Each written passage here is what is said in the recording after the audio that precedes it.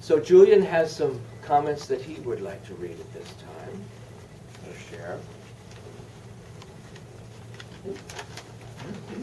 Welcome, everybody. Appreciate your being here.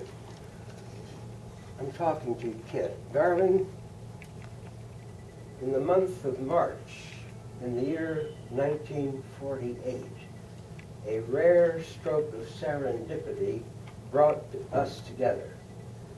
And you were wearing a red sweater.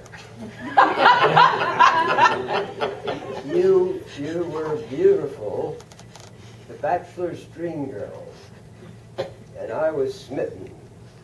Just 5 months later, on August 24th, 1948, we were joined in holy matrimony. We are as much in love today as we were when we were first married. How lucky can you be? I think it's enough love.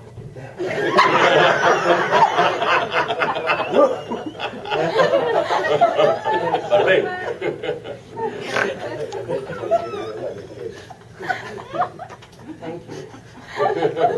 And now he's going to press his luck. When we were smooching last Sunday, I said, if there's a little bit of heaven here on earth, this is it. And we sealed it with a kiss. We do a lot of that. Then,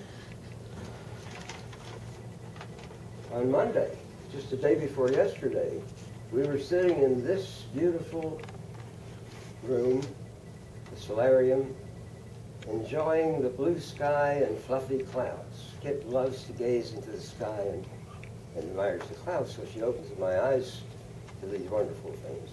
And we were enjoying each other, and you said to me, I love you, and then added, I don't know what it is, but it's there. I don't know what it is, but it's there. This philosophical it goes all the way back to Adam and Eve, when my alter ego, yes, Mark Twain, but this it in Eve's diary as follows. This is Eve quoting Eve.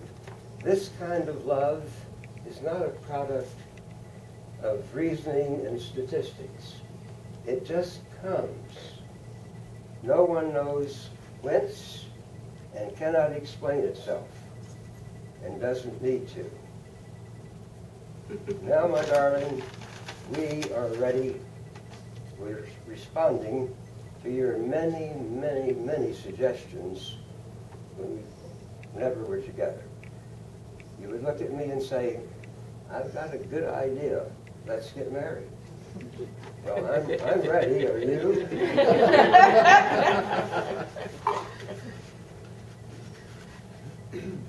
Want to get married? No arguments. Wow, that's